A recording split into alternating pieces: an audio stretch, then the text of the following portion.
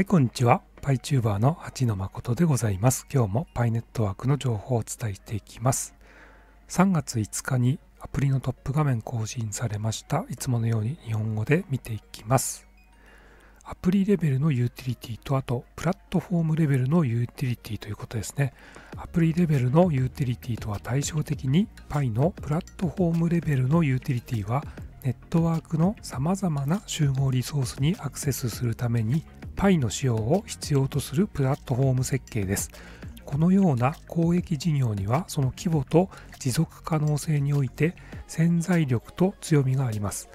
パイはすべてのパイオニアが保有するパイのプラットフォームレベルのユーティリティに変換できる多くの実質的な集合リソースを所有しています。その理論と説明については上記を参照してくださいと。はい。ということで、ここにね、リードモアというところがありますので、こちらをタップしていただくと、パイのブログが立ち上がりますので、ブラウザーのね、日本語翻訳機能を使って日本語で読んでいただければと思います。で、いつものようにね、読むのめんどくさいよという方は、この後、音声合成で読み上げたものを流しますので、参考にしてください。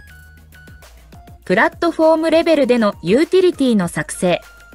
パイネットワークは、モバイルマイニングや大規模なコミュニティへの独自のアプローチだけでなく、エコシステム内で実用的なユーティリティを作成するという深いコミットメントにより、暗号通貨革命の最前線に立っています。このネットワークは、モバイルマイニングというシンプルでありながら強力で型破りな発明により、暗号通貨へのユニバーサルアクセスを拡大する先駆者となりました。その後、4700万人以上の熱心なメンバーからなるコミュニティが成長しました。アクセシビリティと並んで、実用性もネットワークのもう一つの重要な目的です。アクセシビリティは、経済状況や知識の壁に関係なく、世界中の人々が実際に暗号通貨を所有することで、暗号通貨革命にアクセスするにはどうすればよいかという質問に問えます。ユーティリティは、暗号通貨は実際に一般の人々の生活にどのようなプラスの変化をもたらすことができるのかという質問に答えます。または、暗号通貨は取引や金融目的以外に何に使用できますか？ネットワークはいくつかの形式のユーティリティを作成しました。分散型コンテンツの作成、キュレーション、モデレーションにパイを使用するファイヤージドフォーラムアプリ、ピアツーピア接続にパイを使用するチャットアプリのステーク DM 機能、ローカルでの商品やサービスのパイの直接支払いに使用されるウォレットアプリ、KYC に精通しているかもしれません。パイを使用してコミュニティで重要な検証作業をクラウドソーシングするアプリ。または、パイ暗号通貨の説得力のあるユースケースを持つパイコミュニティ開発者によって作成された多くのアプリを使用します。例えば、1や2などの過去のハッカソンの発表を参照してください。アプリは様々な方法で私たちの生活を豊かにし、パイ暗号通貨の革新的な統合を通じてネットワークに多様なユーティリティを生み出します。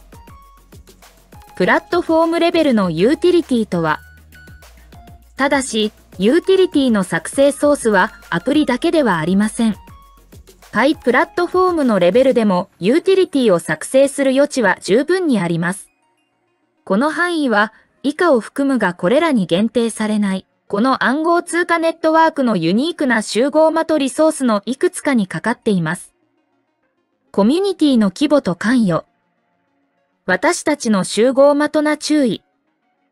検証済みのデジタル ID。コンピューターノードの大規模な分散ネットワーク。ある時点で、プラットフォーム上で何らかの活動に従事している人がいます。これらの活動の多様性は、パイ暗号通貨の多様なユーティリティを生み出す可能性を秘めています。しかし、私たちの集合的な資源、つまり、私たちの存在と活動全体を評価する場合、それらをすべてのパイオニアが保持するネットワーク全体の円周率のユーティリティに変換するにはどうすればよいでしょうか。この質問は、プラットフォームレベルでユーティリティを作成するための鍵となります。パイコミュニティが保有する集合的なリソースのそれぞれで、パイのユーティリティを設計及び作成することができます。例えば、パイ暗号通貨は、多様なエコシステムにおける大規模で熱心なコミュニティの豊富なアテンションリソースにアクセスしたり、所有権を伴うサービスや人間の申請性を必要とするサービスを、世界中の大規模な暗号対応の KYC ネットワークにプラグインしたり、特に AI が普及する将来の世界では一般的なニーズとなるでしょう。または巨大なソフトウェア製品を展開するために使用したりするために使用できます。分散システム等の高信頼な計算能力上記のパイの集合的なリソースは、プラットフォームレベルでのユーティリティの創造に役立ち、そのような真のユーティリティは、実際の人間と進化する社会的及び技術的ニーズに対処しようとし、すべてのパイオニアが保持するパイの有機的な需要を生み出すためです。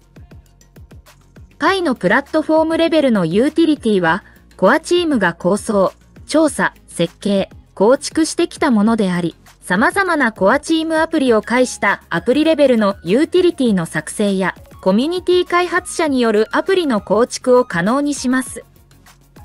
パイ上でのプラットフォームレベルのユーティリティの早期インスタンス化。2023年12月にリリースされたロードマップ V2 では、開発者、プラットフォームとツールのセクションに、パイコアチームが実施し、現在ステルスモードで設計及びテストされているプラットフォームレベルでのユーティリティ機能に関するステルスプロジェクトがリストされています。このプロジェクトは、この発表で説明したユーティリティ作成に関する理論と方向性に従って、集合的なネットワークリソースの一部を活用するように設計された初期のインスタンス化です。